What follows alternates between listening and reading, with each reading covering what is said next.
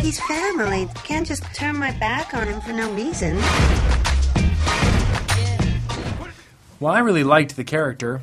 I liked the story, but more than anything, I just loved this guy. When I was reading the script, I thought this is such a cool person and a fun. It would be a fun character to play, and it would be fun to be able to be this guy for a couple of months that is not cynical in any way and not judgmental, and looks different than parts that I normally get to play. Looks different than parts I've played in the past. I like to think that if you put your trust out there, I mean, if you really give people the benefit of the doubt, see their best intentions, can you hold this? People will rise to the occasion. It was the idea of playing somebody who chooses to live their life seeing the best in people. I thought that's not a bad world to exist in for a while. Don't take this the wrong way, because Dylan is totally the asshole in this situation, for sure. He's a douchebag. Yeah, I hate his guts, but is it possible that, maybe he thought you gave up?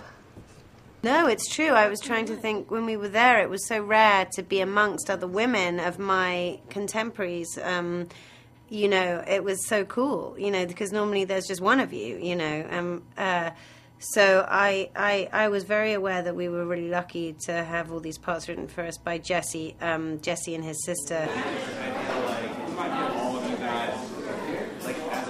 Jesse is a woman's guy. He loves women and he really respects them, and you feel that being around him. He just is he sort of has the feeling that, which my dad had actually, that women should be running the world,